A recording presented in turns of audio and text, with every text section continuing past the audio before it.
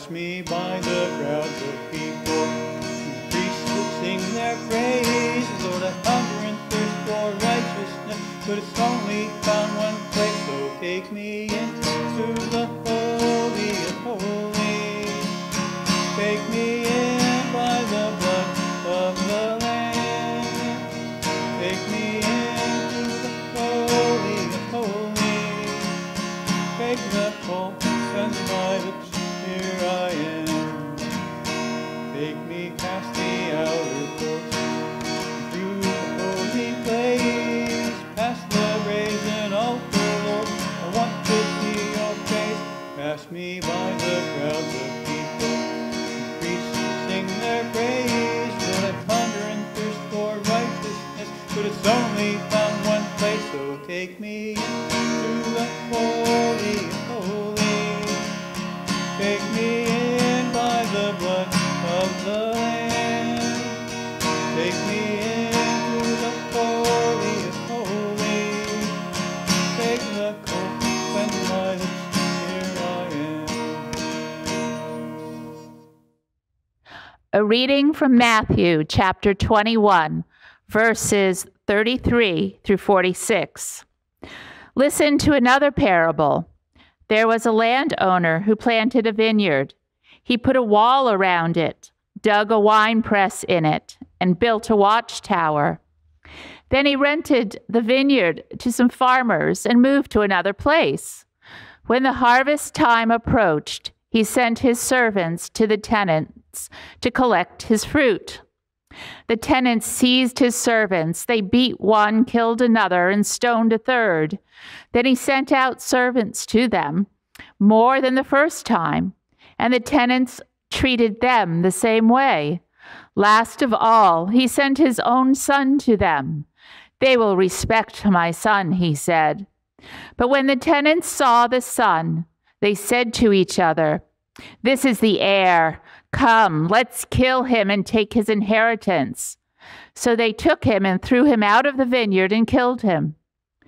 Therefore, when the owner of the vineyard comes, what will he do to those tenants?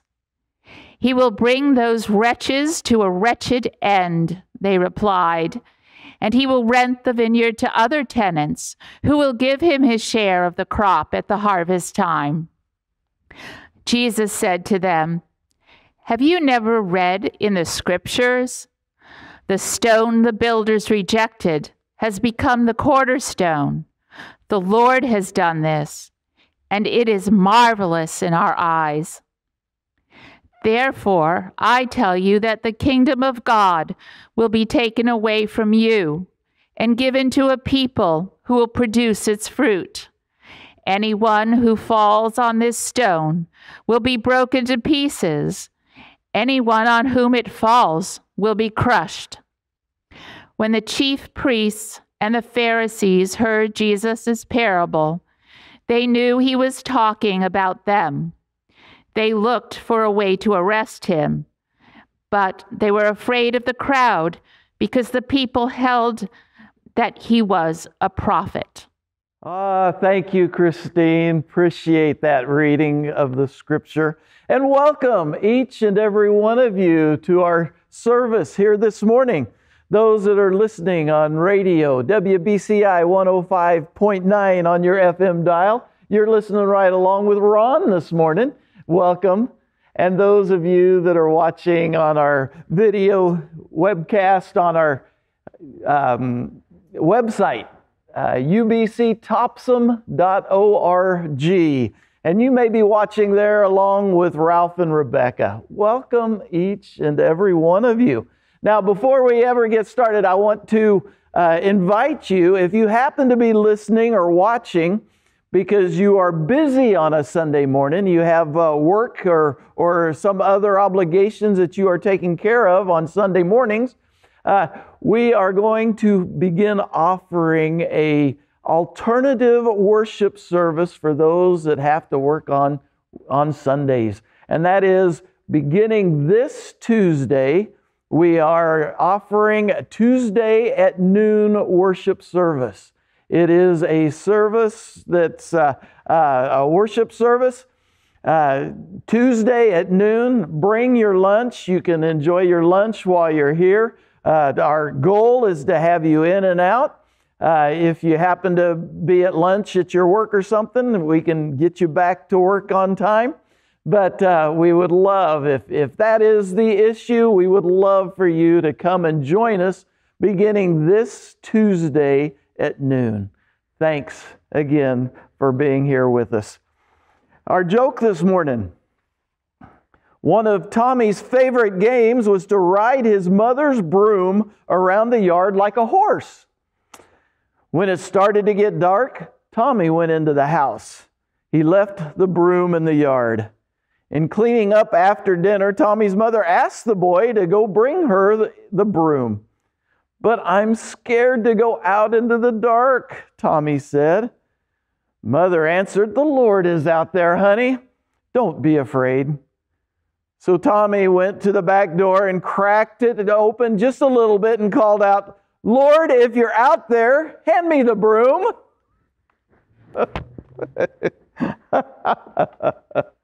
Oh, good stuff, fun stuff. Oh, there was a movie back a few years back. The title was Despicable Me. Despicable Me. Basically, it was an animated film about a mastermind thief named Gru. And Gru was in this competition with another thief named Vector. Now, the two of these were trying to see who was the greatest thief of all time. And the ultimate prize for these two was to see who could steal the moon. I'm not going to give away the ending if you haven't seen it. It's a cute show, but without giving it away, Gru adopts 3 orphan little girls as part of his scheme. And in one of the scenes of the movie, as Gru was there with the girls, Gru is trying to figure out some of the intricacies of how he's going to steal the moon and how it's going to all work out. And then all of a sudden, he stops, he raises a finger, and he says, "Light bulb," which is one of the most recognized symbols that we have when somebody gets it, isn't it?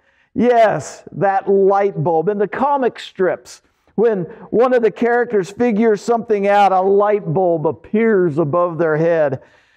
Some folks in real life have heard it called, that aha moment.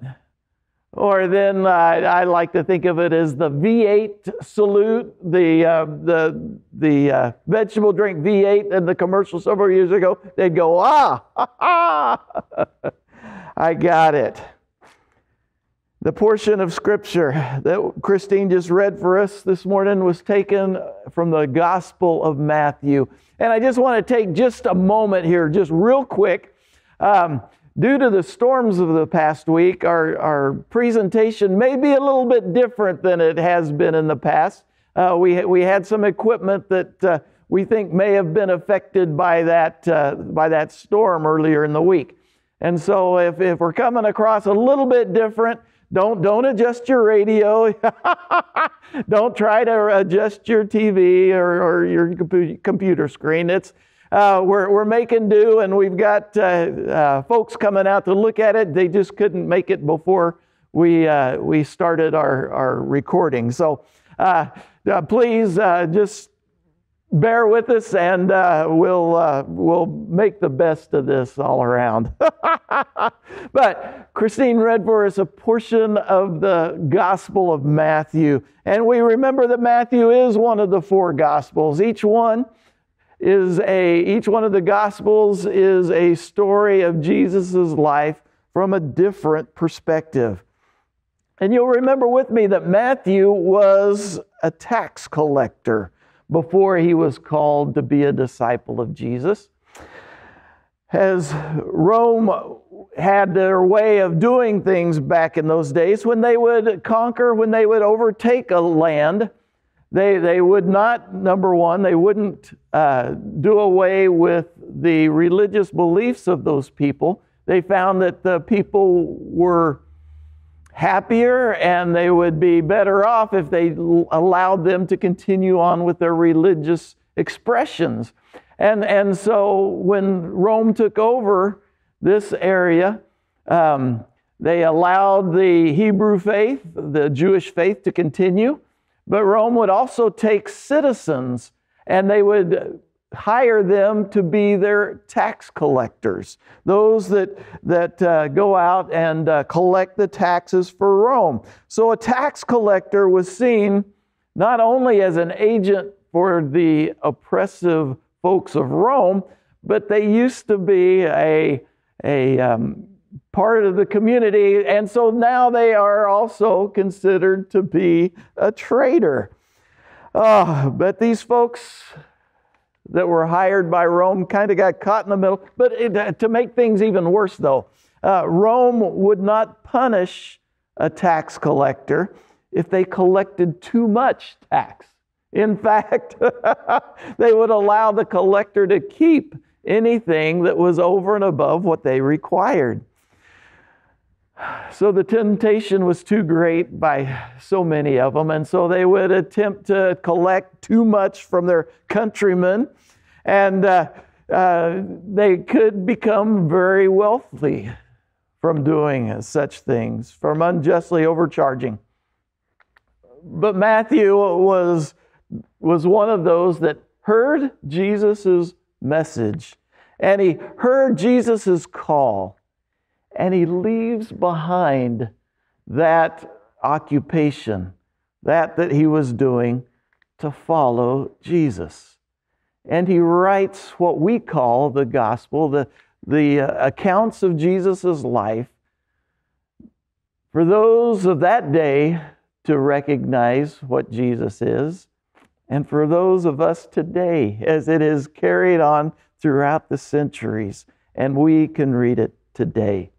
Now, here in the 21st chapter of the Gospel of Matthew, we find Jesus talking with some priests and some religious leaders.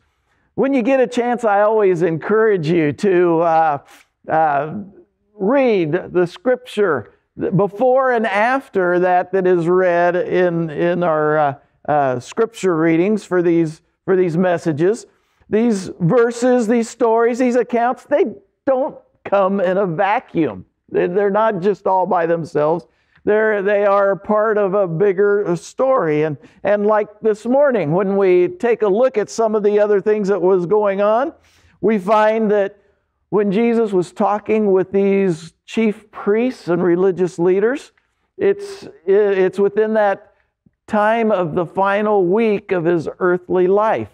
He has already come through the gates of Jerusalem, riding on the donkey after that triumphal entry. He has already come in. He's already cleaned the temple. He's already done that, and he went home, and then he comes back the next day, and he starts teaching in the temple. And here some chief priests and some of the religious leaders confront him. They see that many of the people are starting to hear what he's saying and starting to go towards him, and which means they was going away from them. And so they confronted him and asked him about what kind of authority he had to be doing these things that he was doing. And you can read those types of things. But as part of that conversation, kind of towards the end of that conversation, as Christine read for us, he tells them another parable. He tells about a parable of a landowner with a vineyard. A very conscientious owner, as it appears, as he makes all the right moves, he does all the right things to make that land and that vineyard a successful thing. He brings farmers in to rent the land and to be the coordinators of those of the property there. And we see that it does prosper. He does prosper because at this point the owner sends someone else to gather up a cut of his profits.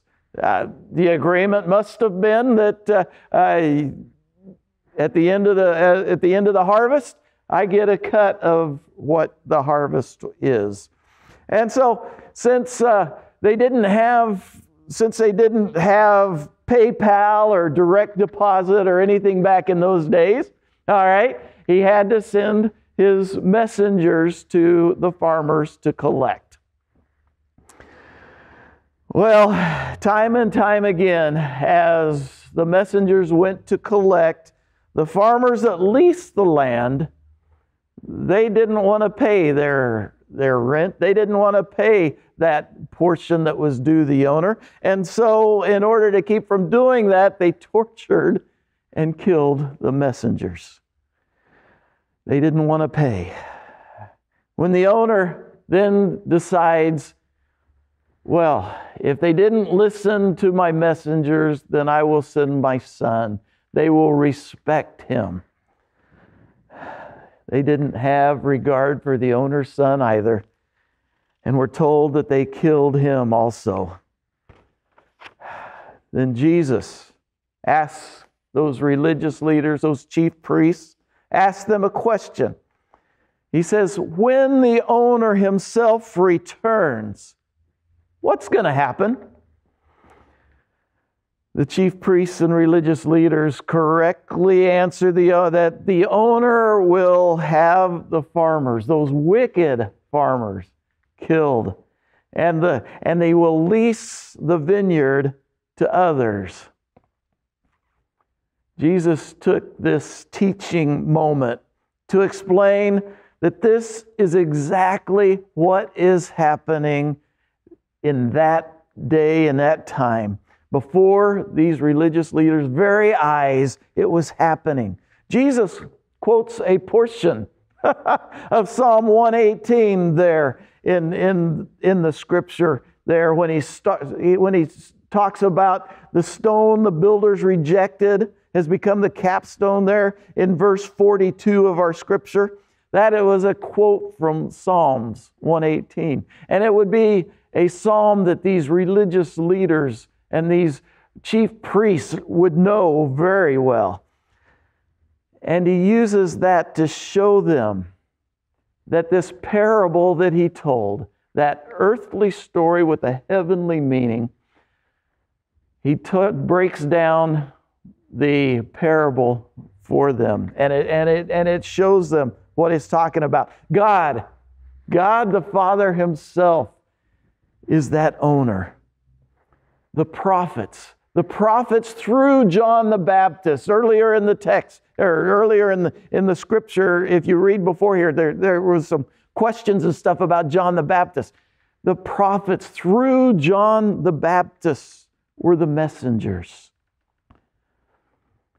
He makes the declaration that he himself, Jesus, is the Son. And the evil farmers were those chief priests and religious leaders. We can almost see their reaction as Matthew describes how they reacted. It's almost like they pointed to the sky with a smile on their face and said, "Light bulb." That aha moment. They got it. The chief priests and religious leaders were understood what Jesus was telling them. They understood, but they did not buy into it. Because we're told that if they had bought into what Jesus was telling, they would have dropped what they were doing right then and there and declared him to be the Messiah. Instead, we're told that they wanted to have him arrested and thrown in jail. Jesus was telling them this parable to explain that because they don't accept him as the Son, the kingdom of God was going to be taken away from them. God's chosen people, the kingdom of God was going to be taken away from them and given to someone else, given to us Gentiles. We shake our heads, don't we, at those silly religious leaders? Why didn't they believe? It was laid out right there in front of them. They got it. Aha! But they didn't believe.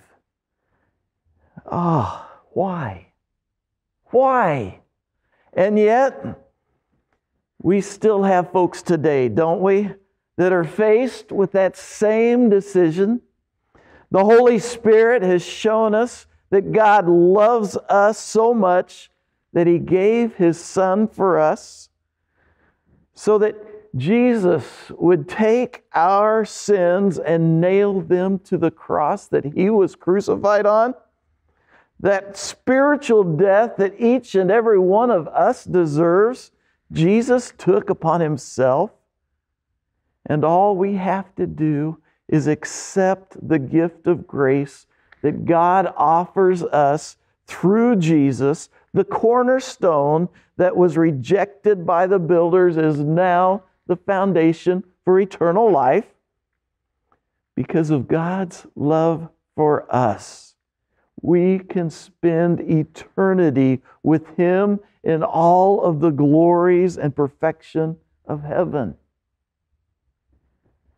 That has been revealed to us. If that is the first time you have heard that this morning, it has now been revealed to you.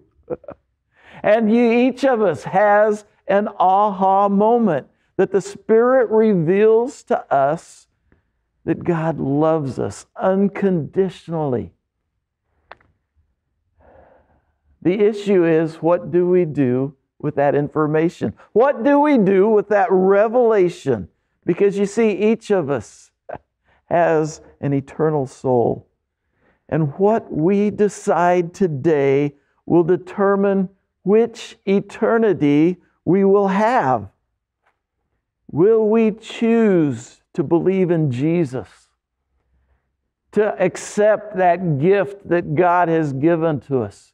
And will we receive eternal life? Or will we reject that message and go the way of those chief priests and those religious leaders and not believe in what God has provided, which leads to eternal death? Eternal life, eternal death. It is our choice, and it is our choice to make. No one else can make it for us. Okay? Our mothers, our fathers, our grandmothers, our grandfathers, aunt, uncle, nobody, pastor, deacon, nobody can make it for us. We make that decision ourselves. And it is our choice. Which do we choose? To believe in Jesus, or to go the other way and believe, not believe? Let's pray together. Father, I thank you again for this glorious day, and I thank you for your very presence with us even now. God, you have spoken to us through your word. You have spoken to us this morning. A message, Lord, your message, that is as unique as each person who hears it. A message that has come straight from you. God, help us to hear, help us to recognize, and help us to use your message to mold us into the people that you would have us to become. Thank you, Father, for your love for us. Thank you for the forgiveness and grace that you have offered us through Jesus Christ. Thank you for your presence with us. We pray in Jesus' name. And as we end our prayer here this day, we also lift up to you the prayer that Jesus taught his disciples to pray as we pray together in unison. Our Father, which art in heaven, hallowed be thy name. Thy kingdom come, thy will be done, on earth as it is in heaven. Give us this day our daily bread, and forgive us our debts as we forgive our debtors. And lead us not into temptation, but deliver us from evil. For thine is the kingdom and the power and the glory forever. Amen.